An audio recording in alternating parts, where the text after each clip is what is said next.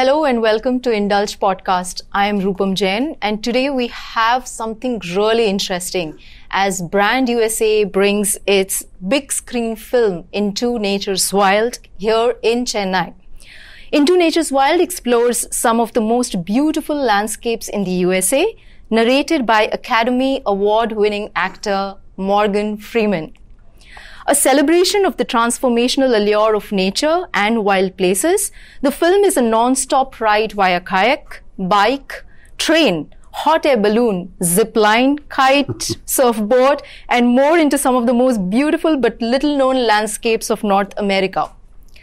Guiding this journey in the film are three trailblazers: Native American astronaut John Herrington, Alaskan pilot and youth advocate Ariel Tueto, and record-breaking long-distance hiker Jennifer Farr Davis, who share a passion for connecting people to experiences in the world. And guess what? I have with me here John Herrington. Welcome, John. Welcome to the show. Thank you for taking out time and welcome to Chennai. Oh, thank you so much. How's Chennai treating you? It's Have wonderful. You been here before? No, I've not been to Chennai before, but I've been to India twice. Okay. Last time was in 2007. Okay. And I was in Mumbai and Delhi for about 3 days. Very short time. I love it. Love the people. It's a wonderful, wonderful country. Right. And how's Chennai treating you? Oh, it's beautiful. We came in last night, kind of late, but got to the hotel here. Everybody is so sweet and so kind, and it's a wonderful thing. That's so nice to know. Have you tried the coffee here? Yes, I did. I had, South Indian coffee, the 1 meter coffee. Right. Oh, it's wonderful. I love strong coffee, and it was very good. Yeah, so nice to know that. All right, so we begin. You're known as the first Native American to fly into space. How do the Native American people celebrate your achievement, and why do you think it's so big? Well, when I came to NASA in 1996, I was told that I was the first member of what's called a federally recognized tribe. This is a sovereign relationship. My tribe is like a sovereign entity with the United States government. And so I was the first one to have been a citizen of a tribe that was in the astronaut office. And I found myself in a position where I didn't expect to be, but I found it very important because there were kids that never had a role model in that position before and take it very serious. Okay, so that's why probably you think like it's so big and they're celebrating it. Yeah, and matter of fact, before I flew, when I flew in 2002, they said, "Hey, John, who do you want to sing at your launch?" And I'm like, who sings at a launch? Well, they wanted to celebrate my heritage, so Buffy St. Marie, she's Cree, she's from Canada. I'd met her many years before, so she came and sang at my launch. My tribe sent about 200 people down. We had one of our dance teams, a stomp dance team, was there, and my parents danced, and I was on the launch pad. So. Okay, that's nice. Okay, so are there any Native American practices that you still follow?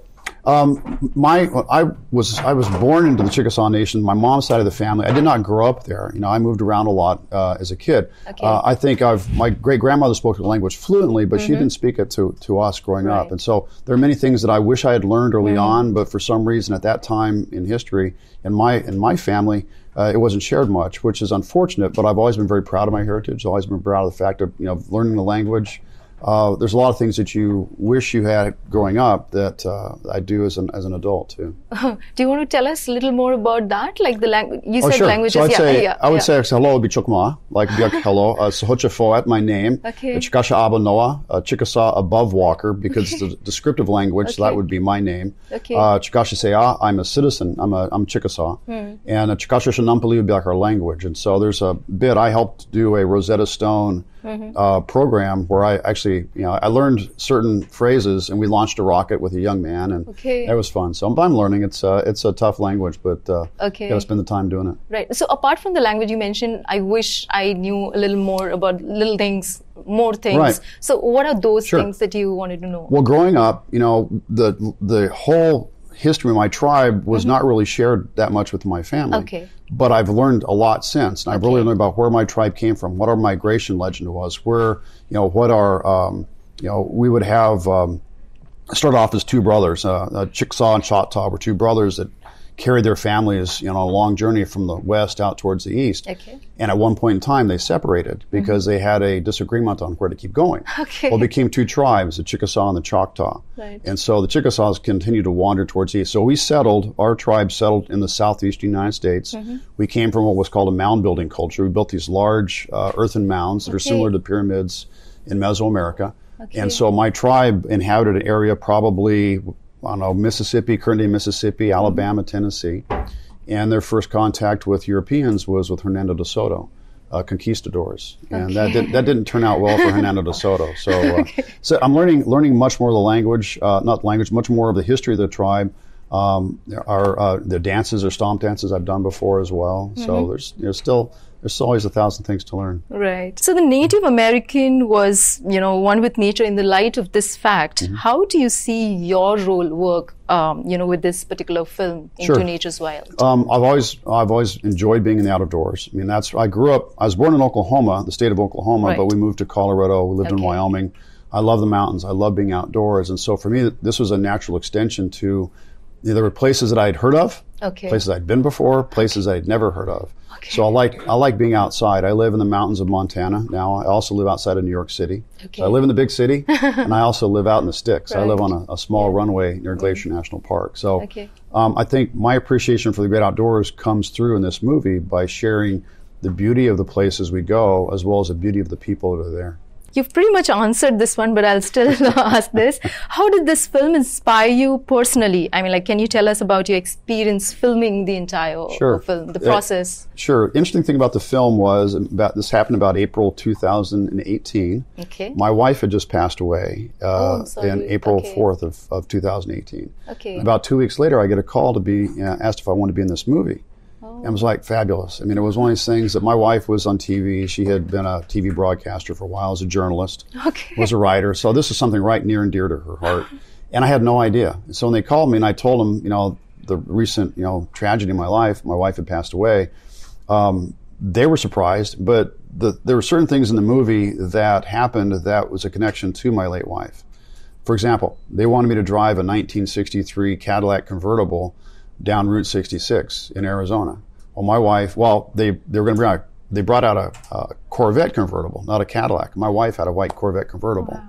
Okay. We premiered this movie around the time of my wife's birthday, February 20th, 2020. So there's some neat connections to it. Very personal connections. Yeah. In your opinion, John, what are some of the most awe-inspiring natural wonders in the United States that people must explore? Must experience. There's a lot of them.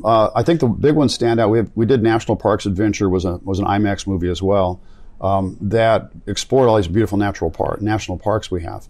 And they're absolutely gorgeous. There are other places outside of that we go to in this movie that I think people have never heard of before. There's one place in northern New Mexico called the Xixlapa. It is a area that is in the Navajo tribal land in New Mexico.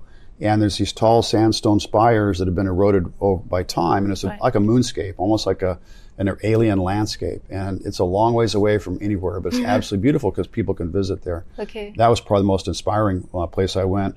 A Royal Gorge, doing zip lining, doing adventure stuff. Just a lot of fabulous places. A lot of things in the mountains, because that's kind of my passion. Okay, tell us a little more. I'm really curious to know. See, let's try a few places. In Colorado, we went. We filmed a segment where we talk about the journey of Lewis and Clark. Okay. And Sacagawea as a Shoshone woman that traveled with Lewis and Clark as they ventured across the western United States back in the early 1800s. And so we filmed a segment up in a place called Molas Lake. It's way up above, between Durango, Colorado, and Silverton, Colorado. And there's a train that goes all the way over to that. And it's this beautiful steam-powered train that dates back, 100 years, I guess. And there's this absolute beauty up this river. And we filmed on this lake. I think it was about 15 degrees Fahrenheit. It was really cold. And these folks were dressed up in traditional clothing that Lewis and Clark may have worn. And to be up there in this really cold winter environment in the mountains of Colorado and to watch the filming and to see how they told the story was a fabulous part of being in it. I love that. So how would you describe this film, John, and why do you think people must watch it? Well, coming out of the pandemic, right? We filmed this prior to the pandemic. We premiered it at the beginning of the pandemic, which, that was no fault of our own. But the idea is that now that we know what it's like to have to be cloistered into and away from other folks outside of nature, now we can step out and we have that desire to get out into nature. And I think what this movie does, it kind of makes us really appreciate what we have the opportunity to do.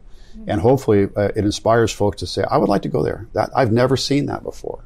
And, where is that? And start asking questions. And a lot of the folks we work with here in India, they know the best way to get in touch, travel companies, to set up programs where people can come over and see these beautiful places. Right. Okay.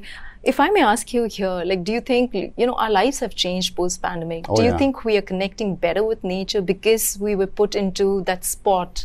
Without a doubt, because there's this natural, for me, there's this natural desire to get outside. I find comfort in being outside. My spiritual connection is to what's around us and seeing the beauty of what grows and how and an appreciation from being in space, looking back on it and realizing that this is a very important place. This is all we have. Yeah. People talk about going to Mars and terraforming Mars, making it an Earth-like planet. Well, we got a pretty darn good planet here. Let's take care of our planet, and if we can explore other places that makes life here on Earth better, I think that's really what we need to do. That's what our responsibility is. You see, the neat thing about being an astronaut is you get to see the world from a different perspective. Yeah. And it's a perspective that gives you an appreciation for the world that you live in, because that's where you live. You fly in space for 2 weeks or 6 months or a year, but you come back to here. You don't go off to Saturn or something like that. You come back here, and this is where your kids are, and it's where your grandkids are going to be. Yeah. And so you really appreciate, and it's called the overview effect. Oh, right. Okay. And you go, wow, I need to take care of this because this is all we have. So you learned many lessons from the wild, like you've said also, and you're so connected, more than from your school. Sure. What is it that motivated you to become an astronaut? What motivated me? Well, I've always liked to fly. My father was a pilot. He taught me to fly. He gave me my first flying lesson when I was probably 10. Okay. I didn't become an aviator until I joined the Navy. I had this kind of strange path. When I was 8 years old, I used to sit in a cardboard box and play astronaut. Because in the 1960s, we were going to the moon. Right. And I wanted to be an astronaut, but I didn't see myself in any of the people that I saw. And so I never really pursued it as a career until I met certain people and I did certain things. Found myself, I decided to join the Navy. I did really well in the Navy. I decided to become a test pilot. And I realized, hey, all those folks that I watched on TV growing up, half of them had been Navy test pilots. They had been in the exact same school. And so to me, the natural extension was, well, I'm here. Why can't I go there? And if you don't apply to be an astronaut, you won't be one, right? So I earned a master's degree in aeronautical engineering, applied twice to NASA, and bless her heart, they interviewed me and selected me in 1996. What is about being an astronaut that you actually like? Or like the most? I like not having the same thing every day. I like having excitement in the work that I do. I don't necessarily like working behind a desk. We all have to do management things and such, but I love to fly. I came to NASA as a naval aviator, a mission specialist, which meant I got to walk in space, but I also flew the jet. I got to fly in the front seat of the jet. Wow. Kept my flight time. Every day was different. I'd go. I know when I had to go to the gym. I know when I had to go fly to Florida. I know when I had to go look at space hardware. I know when I had to go to meetings. And so my schedule was, it was so varied. And I like that. I like the excitement of it. I like the challenge of it. Okay. I like the teamwork of it too. From the perspective of both, being an astronaut and a nature lover, what do you think we are doing wrong with the world? Oh, wow. Let's get that one. Let's wrap that one up. That's a great question. I think that there are a lot of people that don't believe that we as humans are having an impact on our environment. When the data, facts show we are, people ignore that for whatever reasons, and maybe political reasons. Most likely it is political reasons, and so that's bad. If you can, here's a fact, you can believe it or not, but it's a fact. It doesn't make it, it's still true. Yeah. And it's up to the person to be able to decide based on what the data is showing us to realize that we are having an impact on our world. Right. And so I think we as a collective whole, not just the United States or India or United Kingdom or Russia, we need to come together and work, collectively to make the world a better place. It's a broad thing, right? Because we all have our disagreements, but it's an entirety. If we're going to be here for as long as we'd like to be here, generations, we need to do what we can to work together. I'll take a step back into the 1960s, Star Trek, right? Gene Roddenberry. If you look at the flight deck of the Starship Enterprise, you see multiple genders. You see male, female. You see an alien. You see different languages. You see, a collective whole doing something for the good of humanity. And hey, he did it back in the '60s. That's it was a TV show, but still, I think he had the right idea. Yeah, you'll see somebody drive by, somebody tosses trash out the window. That upsets me. Yeah. That gets really, and I'll stop and say something, Yeah. I may get in an argument with somebody, but, to ignore it, to ignore what else, somebody else's disrespect for the environment, disrespect for the home they live in. You don't trash your own house. You're not supposed to, but people do.